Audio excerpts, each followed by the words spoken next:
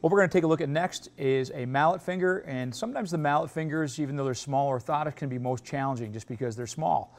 So what we're going to try to do is have this DIP extension orthosis. There's multiple different ways to fabricate this. There's 5 to 6 different applications.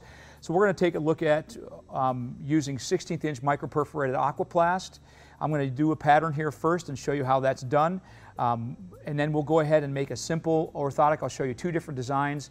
Again, there's 5 to 6 different designs that you could use for these and should be used off and on throughout the course of the 8-week intervention with trigger fingers, or excuse me, 5 to 6 different designs that can be used over the course of 8 weeks or so with a mallet finger, based on whether it be a bony mallet or whether it be a soft tissue zone 1 extensor tendon injury alone.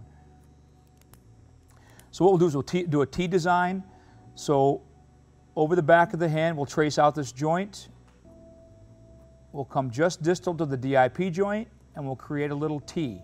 I leave the pulp of the digit open just to make sure that there's sensation and they can make sure there's good blood flow to the tip of that finger.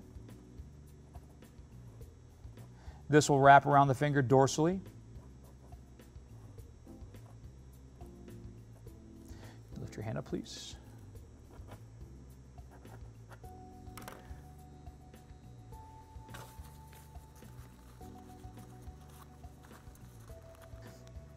So now what I'll do is I'll go ahead and I'll place that over the back of the finger and wrap that material around. Bring the 2 pieces together with the DIP joint and extension over the volar aspect of the distal pulp. Pull the material from the splint pan.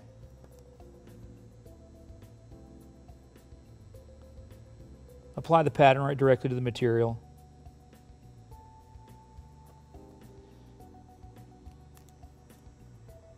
And cut that out.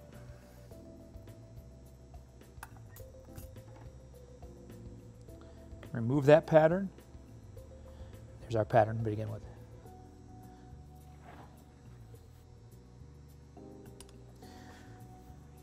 We remove the material from the splint pan. We can either turn the finger over if we want to, or we can bring that nail bed back and apply the material.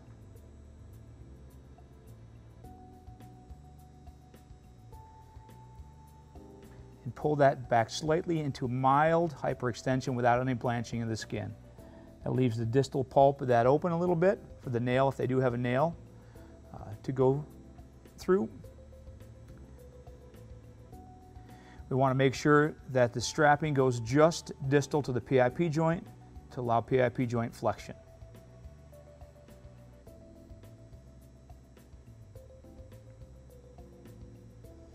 Sometimes I'll have the patient hold that for me. Can you hold your tip of your finger up? Thank you.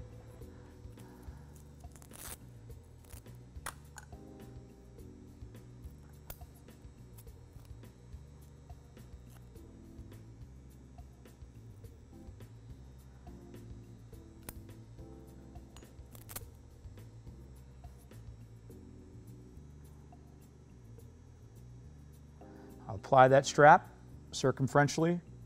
Go ahead and let go. Thank you. Around the finger, and there I have my mallet finger orthosis.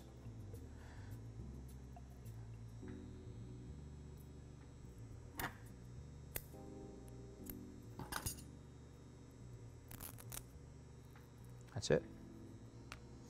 Now we're going to do a different design for the mallet finger. I'll show you 2 today. So all I'm doing is taking a 16th inch piece of microperforated aquaplast. I'll place it volarly just distal to the PIP joint. Gently stretch over the dorsum, and I'll tack my edges down. I'll make them circumferential orthosis. Pinch my edges, making sure there's no skin that's in there. And from that position, I'll move right along the borders of the digit.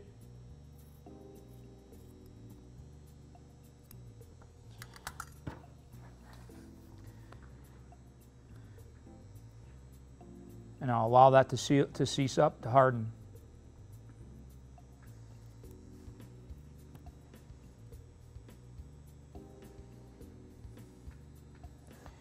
I'll make sure to take off any extra material that might be blocking the interphalangeal joint flexion.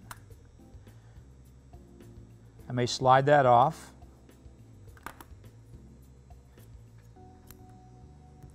And then I'll break the seal or else trim up the center line on either side.